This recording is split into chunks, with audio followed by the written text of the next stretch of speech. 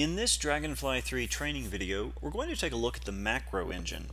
The macro engine is a tool that allows Dragonfly users to record sequences of actions so that that sequence of actions can be reapplied on other datasets later. This allows users to build robust and highly reproducible workflows. For the purpose of this demonstration, we're using a dataset of a CT scan or a micro CT scan of a mouse femur, and this dataset was shared courtesy of Tim Ryan at Penn State. In order to get started, we're going to use Dragonfly's macro player and recorder to record a sequence of actions where we take this small blue region of interest and segment it into bone and marrow space, and we're going to record that. When you want to use the macro recorder, you can go to Tools, Macro Player. Here you'll find a drop-down list with all of the pre-recorded macros, but if you're starting from scratch you won't have any macros there. You also have the plus button, which allows you to create a new macro file. So I will call this one segment bone, and I will leave it in the current user position, although I could leave it available for all users who log onto this computer. I can either create file or create file and start recording, in which case the macro player engine will start recording right away. At this point, the engine is recording everything I do in the Dragonfly user interface. So if I create new regions of interest, if I delete regions of interest, or load image channels, all of those sorts of actions get recorded and captured and encoded into the macro.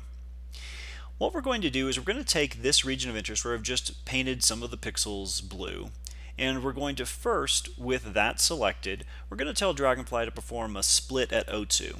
This is going to split this one region of interest into two new regions of interest. So if I hide the source, we can see we have a new region of interest, which is the foreground.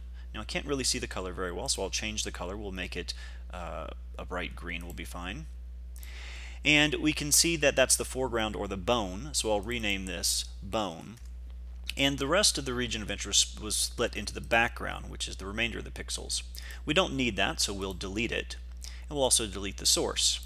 Now keep in mind that all of these actions are being recorded, so changing the color, renaming the foreground, deleting the background, deleting the source, all of those are captured and encoded in the macro.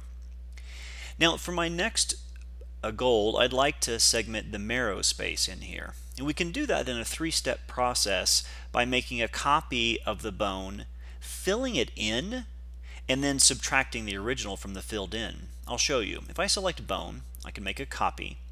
I'll turn on the visibility of the copy, and with the copy selected, I'll tell Dragonfly to do a fill along the z-axis. You can see that's filled in. Now if I select the copied, and I do a control click to select the original bone, I now have Boolean operations including an a minus b. You can use the a minus b, and then you can use it to overwrite one of these, or you can tell it to create a new destination result. So when I click a minus b, we say let's create the destination. We'll call this marrow, and we'll give it another color, so we'll give it a blue color to contrast with the green. And when we click OK, it computes the difference, and if we show it, now we're seeing it. I'll delete the filled in copy, and now we have two regions of interest, marrow and bone. I'm going to at this point stop the macro recorder, and what we have is a sequence of actions. So all of the deleting and renaming ROIs, the changing colors, the subtraction, all of those steps are encoded and recorded. Even the first step, which was running the split at O2. Sometimes when you click a single button in Dragonfly, it may be encoded as multiple steps. In the case of split at O2, we have to create an instance of the progress bar to monitor the progress and then delete the progress bar afterwards. So you see there are multiple steps for this.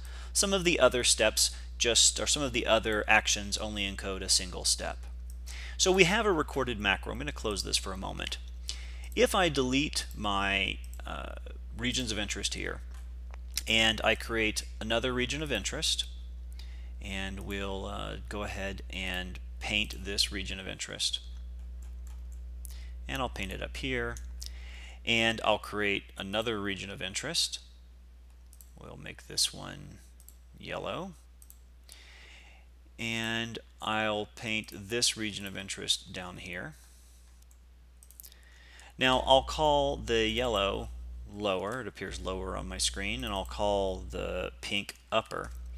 Now if I want to run the macro, I can go back to Tools, Macro Player, And when I select from the drop-down list, we see the segment bone. In the macro player itself, there's a lot of behavior. So you'll see all of the steps, and you can scroll through the steps. Next to each step, you'll see a delete button if you want to delete that step from the macro. You'll also see an execute status indicator. Over here, this execute status tells us that this step is set to execute. There's also a pause step. If you set any of these, for example, as pause, then when Dragonfly gets to that step in the workflow, it will stop and wait for the user to effect any actions before clicking proceed. The third execute state is skip. If you don't want to change the color, for example, you could just tell this step to be skipped outright. So you have the execute step, you have the delete. You also have the ability to change the name of a particular step. So the names that you see here, those are the Python commands that the macro player actually calls. There's a method called split at otsu. But you can change what appears here to make it easier for the user. So you may want to say automatic thresholding of the source ROI, and we can put in the more details that this will create a background ROI which will be deleted, create a foreground ROI which will be renamed bone. So you can change these names around and make it easier for the user to read. If you make the changes, you can click Save and tell it to overwrite, and now those changes are persistent. Likewise, if you change the execute step and you do a save, it'll still be persistent. If you want to look at the source code for this macro, and that's beyond the scope of this demonstration, but you can at any time click the py button, in which case it'll open this macro, which is segmentbone.py, in a Python source editor if you have one configured on your operating system. That is, if you have Windows set so that .py files get opened up by your Python editor, then you'll see this file and you can edit the Python directly. So we have this macro. The record button will allow us to overwrite. This button allows us to play one step at a time. This button allows us to play all the way through the macro, and it will only stop if you hit a pause state or if it hits a step where it doesn't know which input it should process. So for example, if we click this button, it executes and it gets to this step and it says, I'm supposed to analyze an ROI, but the user has two ROIs, upper and lower. So in this case, we can say, well, I'd like to process the lower, and so I'll set lower, and then tell it again to proceed through all steps.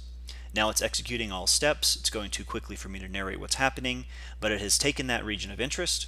It has split it with otsu into a foreground and background. We took the foreground, renamed it to bone, deleted the background, deleted the source. Then we took the foreground bone, duplicated it, did a fill in and a subtraction, and it ended up calling the difference marrow. So the whole thing got processed and executed. So the Dragonfly macro engine works like this, in that you can record sequences of actions and then you can play them back.